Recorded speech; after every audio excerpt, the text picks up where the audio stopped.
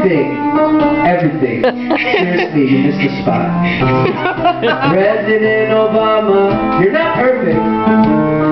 President Obama, you have a very attractive wife. Respectfully, I'm saying. Yeah, that's true. She does. Or he is.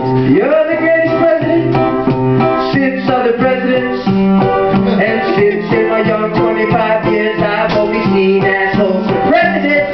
Such as Reagan, fuck Reagan, and Bush, fuck Bush, and Clinton was alright if he could keep his dick in his pants and I could blow jobs in his office. And also, I don't really appreciate the way he handled the whole Bosnian segregation disaster.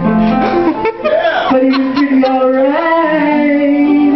Then it brings us back to Bush. 8 years of fucking Bush. It's like a sweetly retarded child was leading the country into a dragon's asshole where we could feast on poop and other things. Like dragon blood that forms in the anus of the dragon that the president led us to before we came to our senses and selected President Obama. You're doing great, man. And here's your copy of Road to M-Bombs.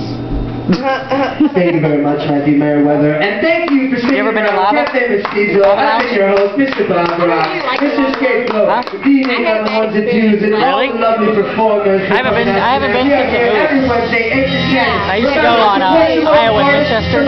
Support the local Christians. Stay proud, stay talented, stay focused.